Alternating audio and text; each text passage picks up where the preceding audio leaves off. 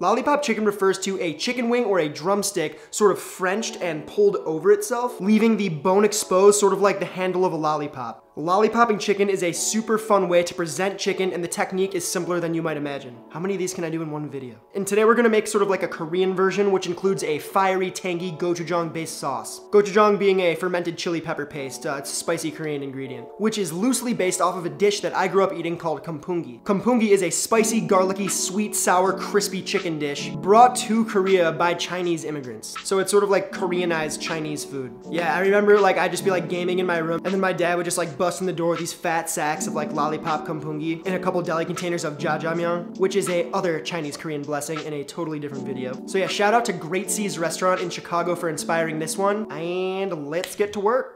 First, we need to prep and lollipop our wings. If you need to secure your cutting board so it doesn't wobble around, lay the board on top of a damp paper towel. Problem solved. For our wings, we are going to use chicken wings. But for a heartier, larger lolly, feel free to use full-on drumsticks. We need to start by slicing around the bone just above the joint. Do not slice on the joint itself, but rather above it. That's really the secret for a clean chicken wing lolly. If you're using a larger knife for this, I find that choking up on the knife to make it seem a little shorter helps you get more precise cuts. Again, that's around the bone above the joint.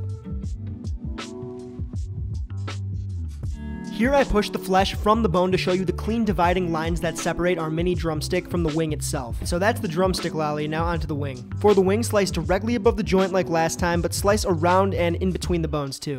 The wing has 2 bones running through it, and we only need 1 for our lollies. You can see the 2 bones right here. Now we need to divide our full wing into 2 separate lollipops. To do this, simply bend back or compound fracture the bone from the joint, then twist. This should release the bone, leaving a clean stem. Once separated, use your fingers to push the meat down the bone to form the head of the lollipop. Then use your other hand to pull and shape the meat over itself. Now, same thing, compound fracture the wing tip from the remaining full wing and set it aside for like stock or something. This time you'll be left with 2 bones. Follow the smaller bone to the head of the lollipop, pushing down the meat along the way. Then pick off the smaller bone so you're only left with 1 larger bone. That'll be our lolly stem. Then just, shape and pull back the meat like last time. And that's the technique. Rinse and repeat for however many wings you'd like. I'll be making 8 today.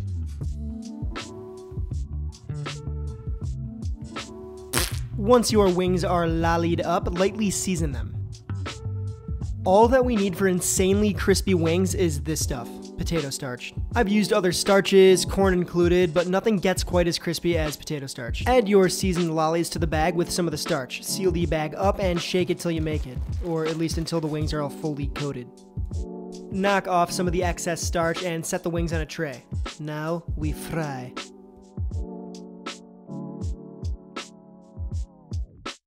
I like to use a heavy bottom pot for my at-home frying, but if you have one of those nifty little domestic basket fryers, now is the time to flex with that. Any neutral oil will do for frying. Canola is super popular because it's affordable and does well at high temperatures. I have grapeseed oil, so that's what I'm going to use. If you have a cooling rack, make sure that it's at the ready for your fried wings. If not, a paper towel lined sheet tray will totally just be fine. So we're going to fry these things at 350 degrees Fahrenheit, but remember that adding a lot of anything, especially if that anything is cold, will lower your oil temperature drastically. And food that's fried at low temperature can often get oil logged and gloopy. To avoid this, I like to bump the temperature up 10 to 20 degrees from what I'd like to be frying at so that when I add in the food, it cools down the oil to where I need it to be. This is important. The trick to super crispy wings is to double fry them. To do so, fry for 8 to 10 minutes, then remove the food from the oil, wait a little bit, then finally add the food back into the fryer to finish. This resting period in between fry sessions allows moisture from the inside of the food to rise back up to the surface and sog out the exterior, but then we fry for the second time and completely dry out the returning moisture. While we wait for our second fry, let's make the wing sauce. For the sauce, we're going to need sesame oil, rice wine vinegar, garlic, ginger, gochujang, toasted sesame seeds,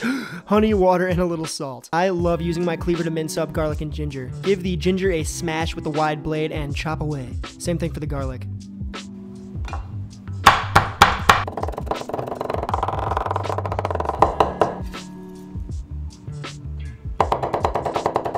Now add the garlic and ginger to the mixing bowl, then we're just going to add everything else into that same bowl and give it a mix. This is the gochujang I was telling you about earlier. You can pick this stuff really up at any Korean market these days. It's super popular now. Wouldn't be surprised if like other Asian markets have it too. This stuff is salty, so be mindful when seasoning later. Then the sesame oil, toasted seeds, and just a little bit of salt. Just a bit. And now we mix. The mixture will be a little dry and pasty, so add in a bit of water to thin it out. It should be like the consistency of a thin maple syrup, something like that. Remember, you can always add more water, but you can't take it away as easy, so be careful. By now, some time has passed and we're ready for round 2 of frying. Pop your wings back in the oil. They will not fry as violently as they did when you first dropped them, so don't worry. Alright, so now we're gonna fry for another 6 to 10 minutes or until the wings begin to look super golden.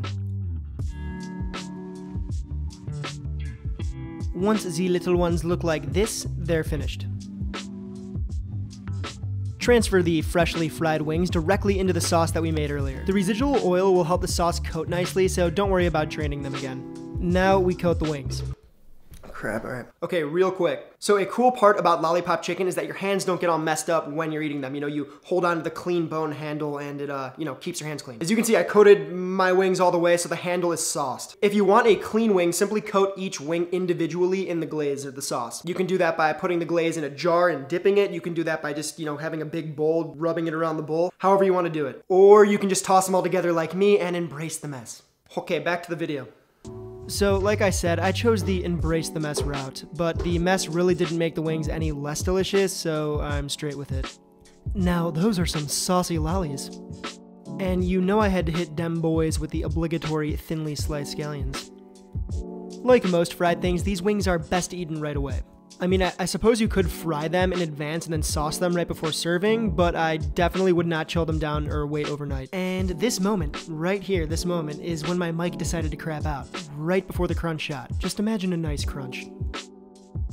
So yeah, other than a bit of a mess from the fryer, this dish and technique is super straightforward, simple, and fun to make for a crowd. A big piece of advice is that if you're whipping out the frying setup, why not just like make bulk? Make a lot of these things, make it worth your time. I don't know, sometimes I get a little like fry crazy when I whip the fryer out and just like, because I have the oil out, I want to fry like everything in my kitchen. Don't fry everything in your kitchen.